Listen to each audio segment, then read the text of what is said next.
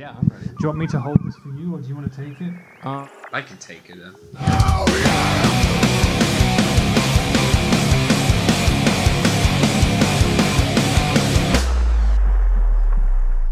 Let's do it then. All right, sounds good. Guten Tag, it's Rich from Hughes Kettner in Luxembourg in a bank with Josh Rand from Stone Sour. Josh, thanks for joining us before your sold-out show here. Oh, thank you. How's it been going so far, the tour? It's been amazing. I mean, really every show for us has been selling out. If it hasn't already in advance, then it has by the time that we get to that city. So, I mean, it's been an amazing fall tour for us over here.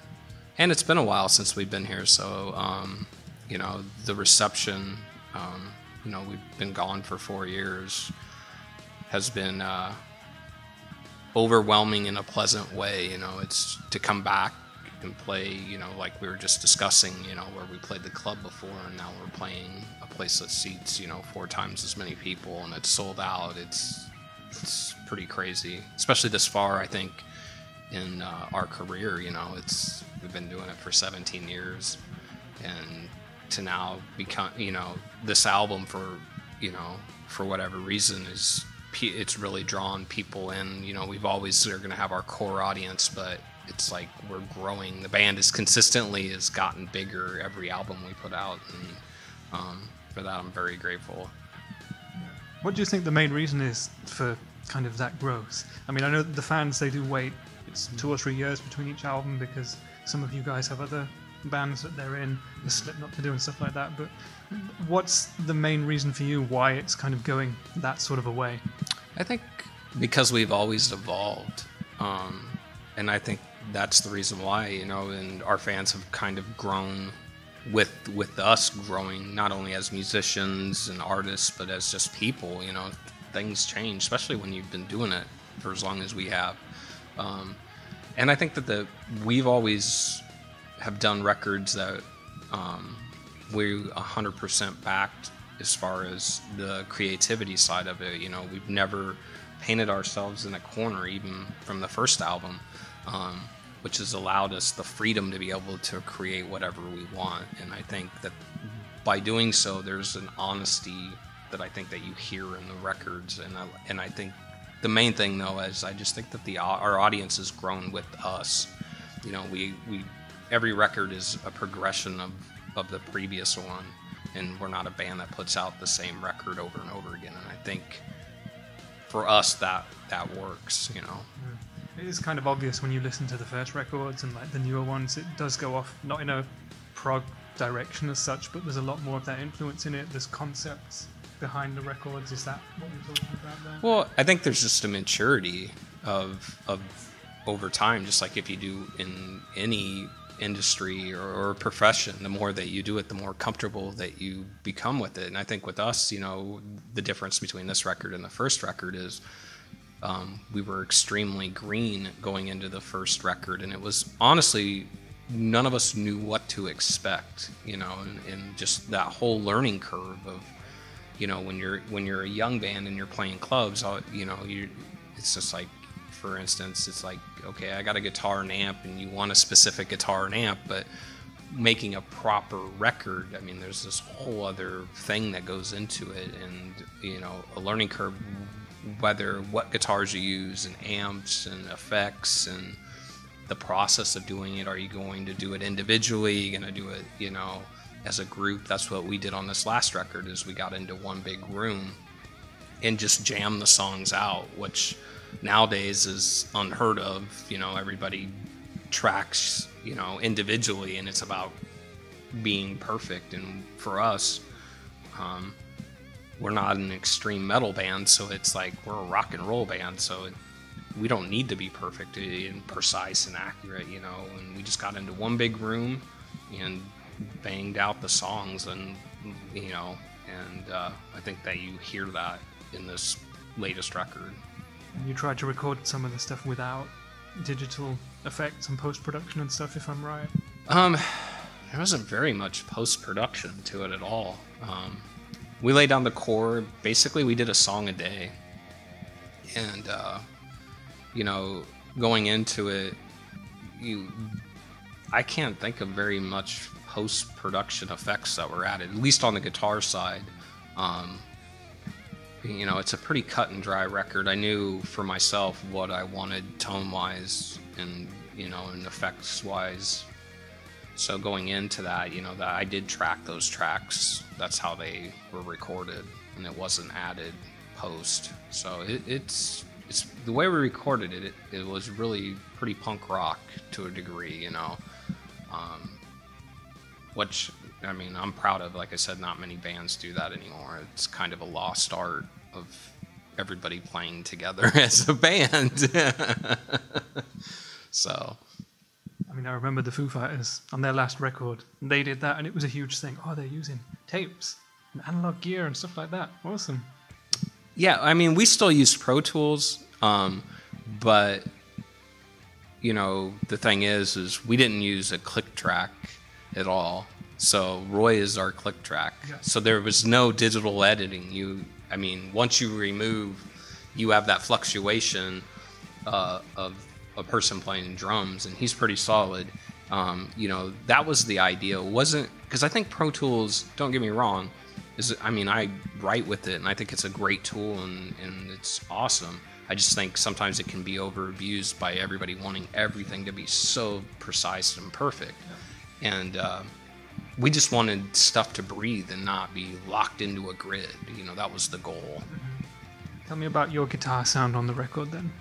We know, of course, that you're using the TriAmp from us in collaboration with your Ibanez guitars, which you've used for years. Tell us about what you went for this time out. For me, my tone really didn't change that much at all. The only difference was, I mean, we'd use 3 different tunings in Stone Sour primarily. Was finding for me the right guitar that fit the song. And I know a lot of people, that might sound crazy, but certain guitars, I think, depending on what it is, and it could be because I also have, you know, we talked about the Ibanez guitars, and they're all loaded with different pickups. Some of them have DiMarzio, some of them have EMG, some of them have Fishman. But it really depended on what song we were tracking, and that kind of really, I think the amp itself really never changed. It was just more of what guitar I was using. As far as the effects side, for the most part, I use the Strymon stuff and Eventide. Is that a newish thing for you? Because I don't recollect seeing that rig before. Well, this time around, it is a newer rig. As far as the pedalboard, I really wanted to, on this break that I had while Corey did Slipknot, I really wanted to try different stuff and figure out really what is the best chorus, what is the best reverb, delay, what works for me. What I found out is really, you know, the Strymon stuff and the H9 pretty much covers everything for me. You know, I have the Jack White fuzz and stuff, and I just tried out a bunch of stuff, and then I decided, well, this is the best stuff that I could, you know, put together, you know, and I really wanted to step up, especially the affected side, you know. My distorted side is I mean, it's me into the TriAmp. There's nothing else. It's my hands, the Ibanez guitars, and the TriAmp, and that's it. But on the clean side of stuff, I really thought that I could, you know, make stuff warmer. And plus, you know, once again we get back to what's different between playing live and making, you know, a record. You know, you're not just going to use just a straight up clean sound 99% of the time when you're making a record. So I tried to recreate some of those choruses and delays that I have used or was put on the recording itself over the years, and I just really wanted to step that side of things up this time. What's the biggest challenge when converting the studio sound to a live environment? For me, there really hasn't been. I mean, because I mean, the great thing is when we went through all the gear, when you make a record, usually you go through all this gear and what you use in the studio could be very different than what you use live, and for me it wasn't. So there's really no change at all. It's not like I used a different amp and a different guitar than what I use live. So for me it was not. There's no difference between the two. Oh, that's a cool thing. You've got 3 maximum guitarists in the band sometimes. Is that ever an issue live, kind of finding your space within the mix? No, because a lot of times we're all 3 playing different stuff. I think if we were like a full-on, metal band and all 3 of us were playing the exact same thing, it would probably be overkill. But we're all playing different stuff. For instance, I'll take Through Glass, in which Christian plays the lead line over it. Corey's playing open chords, and then I'm playing power chords. And Corey's sound is more of an overdriven sound, where I'm more, I don't want to say metal, but I have a lot more gain going on. And if I'm playing power chords, and then it's never, I think, at one point or all 3 of us playing the same thing in any of the songs. So because of that, it works. Have you ever written stuff with that in mind, or has it ever been a problem that's changed how a song turned out? Or has that never been just a problem? You guys just kind of naturally fall into position? Yeah, it's always naturally kind of fell like that. I'm trying to think. And sometimes, you come up with crazy parts. Like for me, I was the last one to write my part for Rose Red, and I didn't want to double Corey. So then that's when I wrote the clean guitar for the verses. I don't think it's ever a problem. I mean, as I said, for the most part, if I am playing chords, Corey writes, a lot of stuff with open chords, so then I'll just do the power chords of it and add more, I guess, bite and bottom end to his strumming. What's your typical writing process? It varies, honestly. For me, over the years, it's working on either a drum machine, or now I have Easy Drummer, getting down the initial idea. I write very rhythmically. It's well documented that I always write usually the heavier side of Stone Sour. So, I initially put an idea together, and I kind of lay out the skeleton for an entire song. And then at that point, when I'm happy with it, then I'll give it to Corey to see if there's going to be any arrangement changes or riff changes by any chance. And then once he's kind of said okay and has written just the main lyrics or whatever, a skeleton of the lyrics, then that's when I'll introduce it to everybody else, and then we'll take it from there. But like I said, we all write individually, and in the way that it's brought in, it's different depending on which member it is, But then there's been times where, like, RU-486 off of House of Golden Bones was written when I stayed at Roy's and we just jammed around one day. Yeah. So it varies. It's a creative thing, just whatever comes out at that moment. So what would a Josh Rand solo record sound like if you were to have something out in 2018? Oh, it'd sound like the heavier side of Stone Sour. It would. That's, what it would sound like. I don't know. I mean, I think on this next record, and I've already messed around with a couple ideas, I'll introduce a couple more heavier songs with the drop tuning again. Like this record, we really didn't have any of those songs. It's all pretty much E flat and C sharp, but there might be some influence from the first record on the stuff that I write, but now just being like taking that influence or whatever in that style, but adding the maturity that I have over the years to it. So, but we'll see what happens. Talking to your techs earlier, we know that there's 100 or so shows to come up on this tour. You're up till the middle of next year, but what beyond that? What's in the future for Josh Rand and Stone Sour? Well, eventually, obviously, we'll have the break, and Corey will return to Slipknot. And I'm thinking when that happens, we'll loosely write for the next record over those 2 years or whatever it ends up being. But there's been talk of us continuing the Burbank cover series, so maybe 1 or 2 of those will also come out in that time period. And the great thing is about having those breaks is it's a chance to recharge and get excited about recording.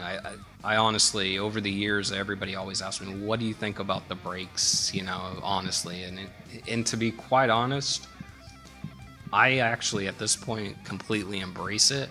I think that's one of the reasons why we have the longevity that we've had.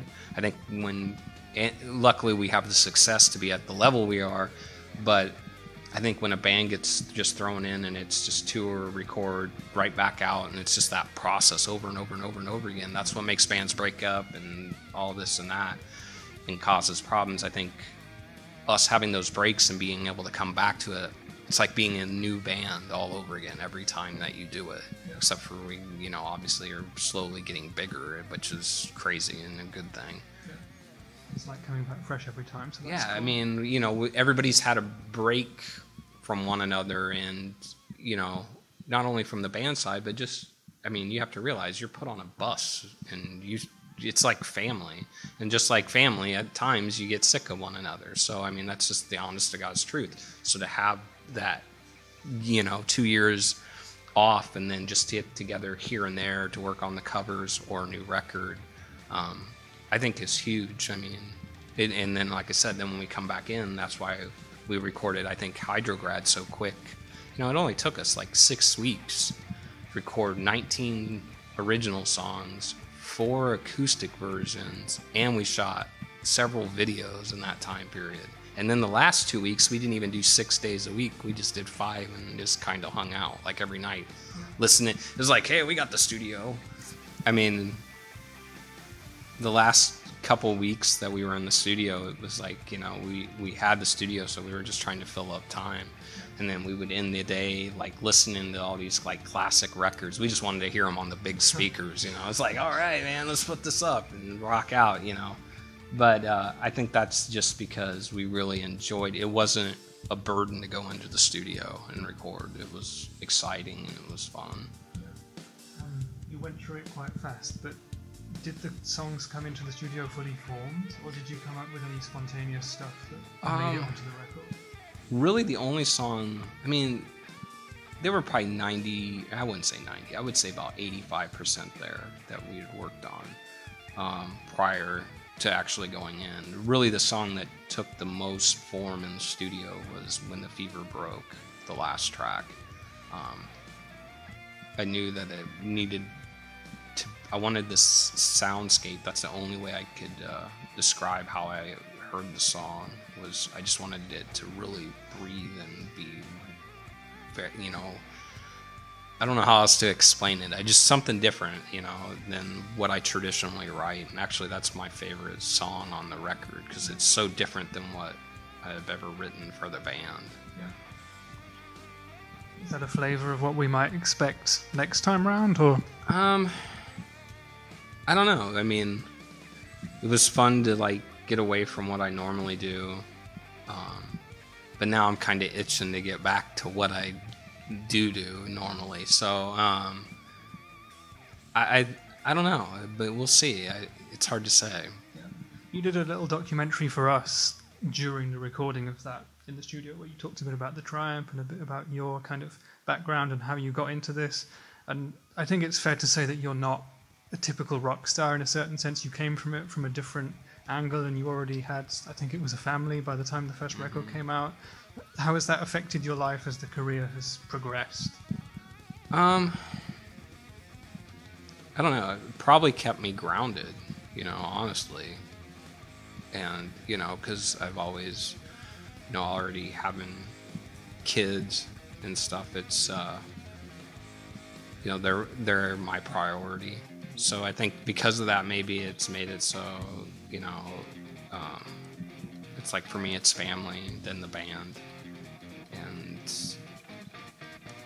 because of that, maybe in the big scheme of things, and it's all hypothetical. I mean, but instead of going out and partying and doing all the supposed rock star stuff, I really have kind of just,